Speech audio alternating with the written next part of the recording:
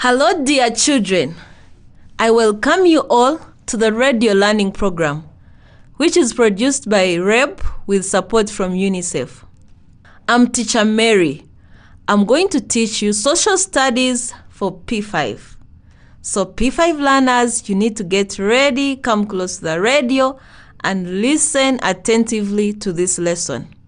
So our dear parents, I really appreciate you for supporting our children as they are learning from home. So children, can you get out your notebooks and pens? Because you will need them to write down some activities that I will be giving you. It is very important to have a notebook and a pen so that you note down some questions, some activities, and something that comes in your mind. So I hope you're ready now. Are you ready with your notebooks and pens? Okay. So children, do you remember what we learned in the last lesson? What did we learn in the last lesson? Okay, we learned about the economy. And we said the economy, it is when we manage our resources carefully. In other words, it is a careful management of available resources. So we also learned about how to make a budget, especially the family budget. And the budget always shows the income and expenditure of the family or of the government. So let us have a short break and we continue. Come along and play with us. Welcome back, children. So today we are going to learn about financial institutions in our province.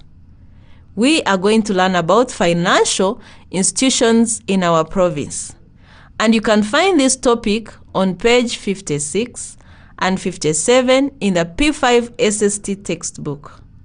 Check on page 56 and 57. So these are the objectives of the lesson.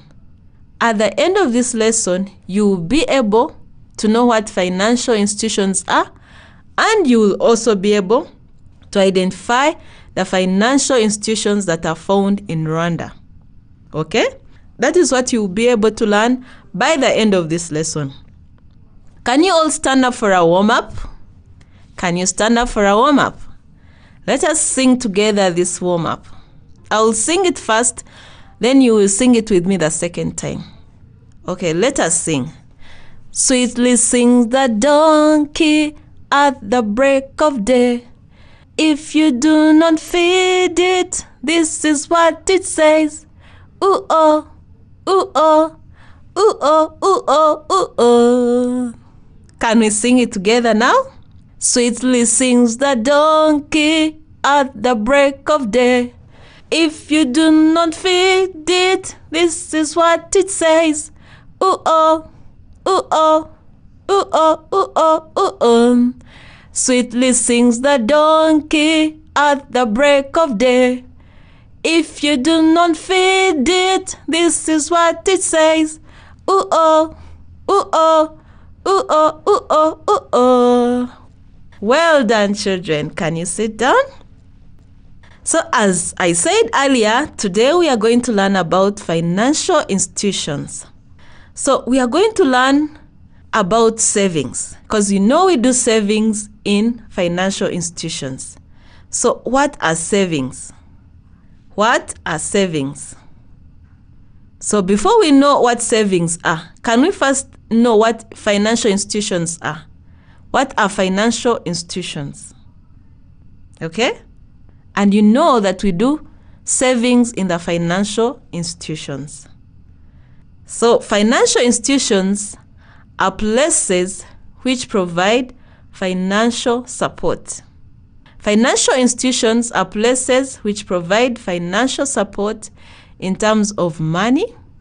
So people get money from different financial institutions in order to carry out activities. People have so many activities they carry out with the money they get from the financial institutions, like trade, like farming, paying school fees, building houses, and so many. You can mention them. So financial institutions are places which provide financial support in terms of money. So let us look at what are savings.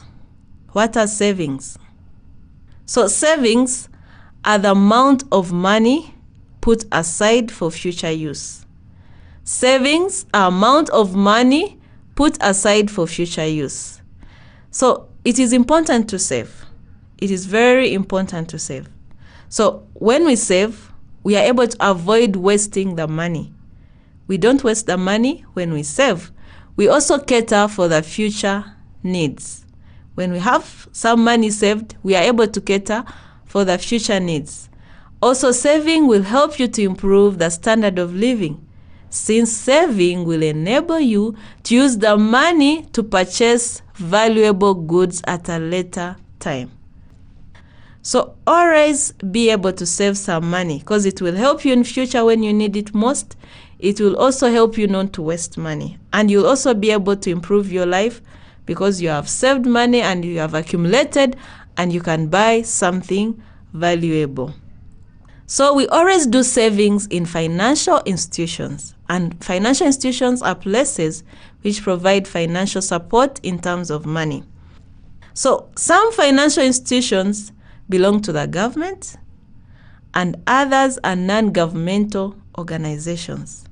Some financial institutions belong to the government and others are non-governmental organizations. Let us look at the non-governmental organizations. In other words, they are NGOs. NGOs. So examples of NGOs that provide financial services in the province are province or the country.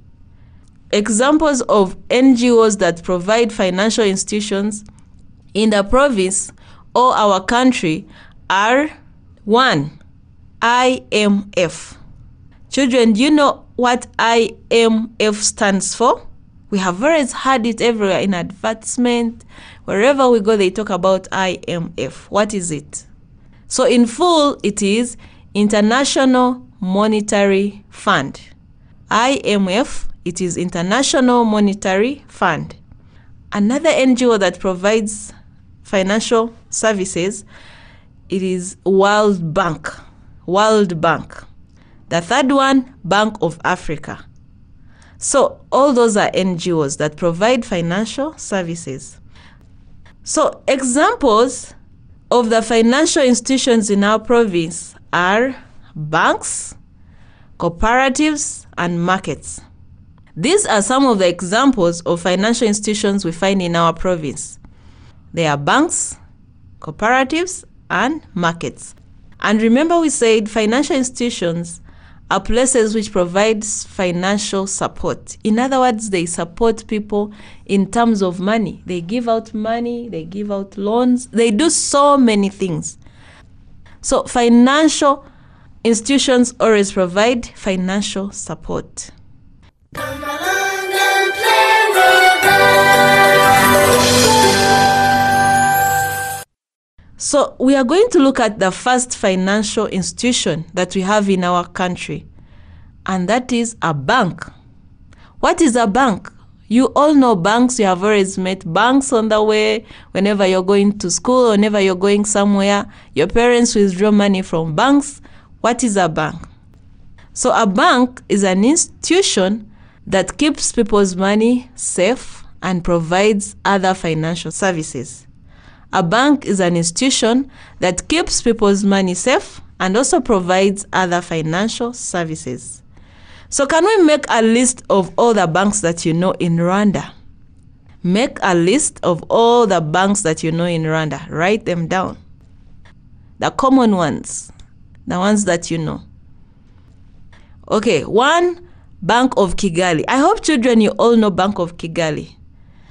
We have Bank of Kigali, Eco Bank, Equity Bank, National Bank of Rwanda. We have AB Bank. We have Populaire. We have I&M Bank, GT Bank, Koje Bank. There are so many banks that we have in Rwanda. There are so many banks that provide financial services to the people in Rwanda. So what is the importance of banks in our province? What is the importance of a bank in our province or country? Banks keep money safe. Keep your money in the bank, it will be safe. If you keep it somewhere else, it will not be safe. If you leave it in your house, anyone can get it. A thief can break in and steal it. If you keep it in your bags, anyone can carry your bag and it is taken. But in a bank, money is very safe. Number 2, they provide loans and credit to people. Sometimes people need more money to start up businesses. So whenever they need money, they can go borrow some money from the bank, and they always call that a loan. So they provide loans or credit to people. Number 3, banks help people to save money. You will not waste money if it is kept safe in a bank. So people will be able to save a lot of money. Number 4, they give interest on money kept in a bank. So when you keep money in the bank, they will be able to give you interest. So we have looked at the banks. Now let's look at cooperatives. What is a cooperative? Okay, can you share with the person next to you? What do you understand by a cooperative? So, a cooperative is a group of people who work together to achieve a common goal. It's a group of people who work together to achieve a common goal. So, a cooperative is always formed by a group of people. People always sit down, come together, they set their goals, they set their objectives, and they come up with an institution, which is a financial institution, because there are so many things that they do in a cooperative. So people come together, sit down, agree on a common goal of what they have to achieve, and they set up a cooperative. So we have so many types of cooperatives. There are many types of cooperatives, and some of them are profit-making cooperatives, and others are service providers. They just provide service to the people. So all cooperatives aim for providing financial support to improve the lives of other people. Their aim, their most important aim, is to provide financial support to improve the lives of their members, the members in the cooperative. So some types of cooperatives in the province are, one is the producer cooperative. It is a producer cooperative. 2, a worker cooperative. And 3, another cooperative, the saving and credit cooperative. Saving and credit cooperative like Mwalimu Saku, Omulenje Saku, Zigama, all those are savings and credit cooperatives. So what is the importance of a cooperative? What is the importance of a cooperative? So let me share with you the importance of having a cooperative, or how it benefits its members. 1, the cooperatives, they give loans to cooperative members.